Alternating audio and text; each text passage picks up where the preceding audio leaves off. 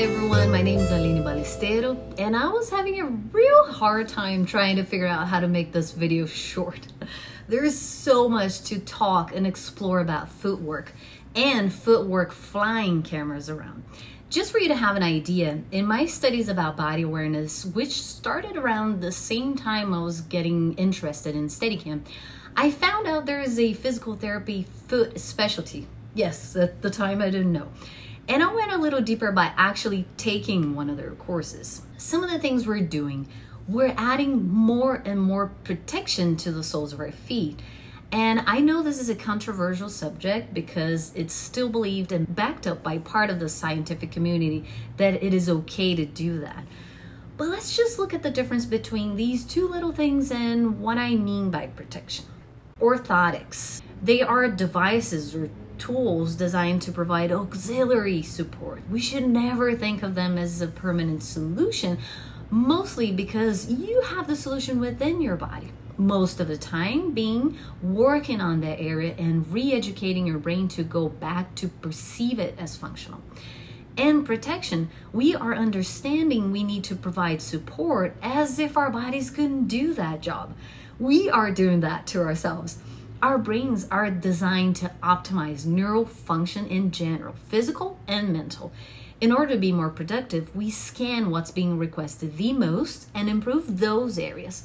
Whatever you're not using as much is slowly, literally disconnected from your neurons' little cables and wires. You probably already know that. This is just a reminder for next time you say, I am, whatever. No, you're not. In a permanent perspective, you are today. Because if you really wanted to change that thing, you would. In most cases, of course. We're using orthotics as a permanent protection when they are really great tools for helping re-educating ourselves to go back to functional. But they're not meant to be used forever, like what we're doing with shoes. Shoes are being designed as orthotics, but used permanently. And that's where there might be a problem.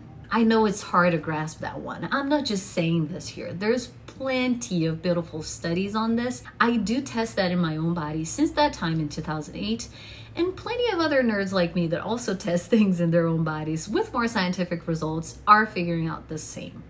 Now, I'm gonna tell you why we haven't agreed to that yet. Because we are lazy.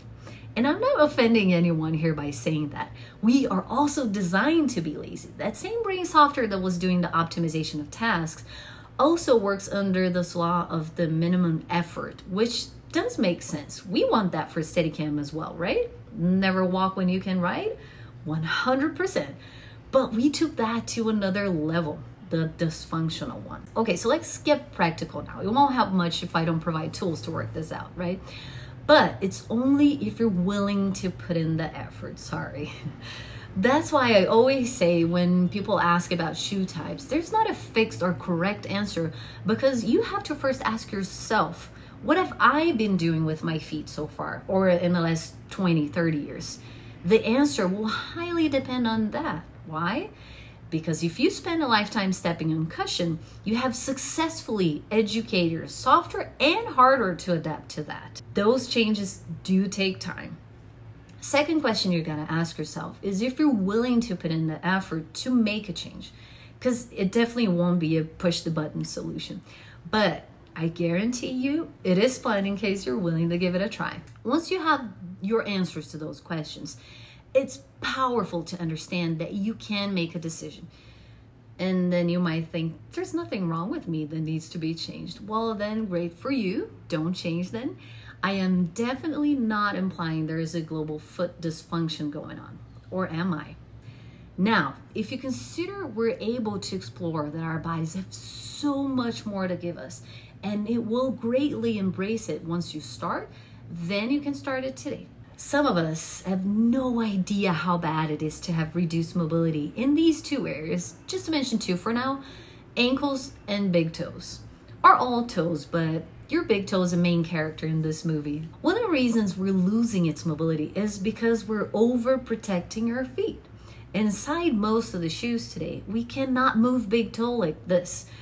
We should have closer to 90-degree angle of this joint mobility here. Do you? What about this way?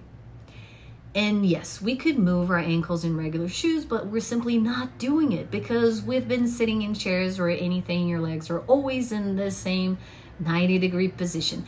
But very important to mention, you didn't do the full work if you also don't make those muscles and joints proportionally stronger. Mobility goes together with stability, but that's a subject for another video. Things to do feet-wise. Number one, feel the entire soles of your feet on the ground. If you saw my previous video, you heard about tactile feedback. On the soles of your feet are one of the biggest neural terminations concentration, same as in your hands, and pressure receptors and all kinds of receptors that are constantly sending information to your brain about what's going on and what it has to do as a functional response. Number two, try different kinds of ground to give your brain more extra different information, feeling it, maybe barefoot or whatever. Please just don't go nuts and start with a marathon in minimal shoes. Remember, it's a long-term change if you decide to do it. 3, use and explore toe mobility. You can always practice relaxing in this position, for example. 4, use toes for impulse. They actually need to press the floor down at this point. Number 5, spread the impact forces, not leaving all the load for heels only. 6, leave the back leg behind a bit longer to regain hip extension. And the list goes on, but let's stay here for today. While stabilizing everything by also regaining some strength, we have to equally go for flexibility and strength in our entire body. It's a full system. Your feet are only the beginning. Again, by no means I'm saying you should go straight to barefoot shoes right now. If you're willing to do it, it is a slow transition. Just as an example, I started myself maybe 5 to 6 years ago, and I'm still going through it. I also choose to wear both depending on the day and different moments, of course. We work long hours, as you know. So I check the ground. Is it a full day on flat concrete? I might start with no cushion because I have trained already, but a few hours in, I'll switch shoes to some cushion, flat, hard floor. Is it sand or rocks or anything with more texture? I'll gladly reduce the cushion as much as I can and make those neurons work. I want to have the feedback to improve the communication loop between the information inputs and my brain. You really got to see what works for you. And of course, if you have any question or concern, check with your doctor before you do anything. Last exercise to test your balance and prove a point here. Try to stand on one foot on a hardwood floor and then on carpet, on a softer surface. No rig, nothing. Now with your rig or camera, do the slowest walk ever on a straight line with the lens facing forward in both scenarios as well. And then let me know if this makes any sense and if you would be willing to give it a try. Fly safe.